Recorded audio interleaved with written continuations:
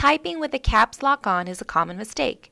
This often happens when students first begin using software programs such as Microsoft Word or PowerPoint.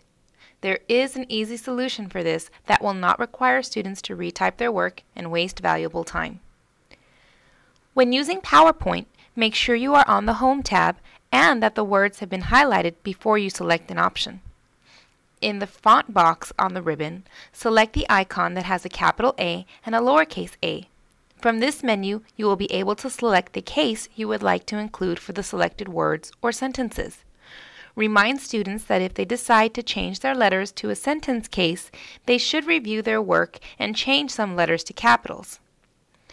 Your students can also change the case when using Microsoft Word. Highlight the sentence or paragraph. From the Home tab, locate the same icon as before. It is important to remember that even though this provides a quick fix for changing cases, students should practice proper keyboarding and sentence structure.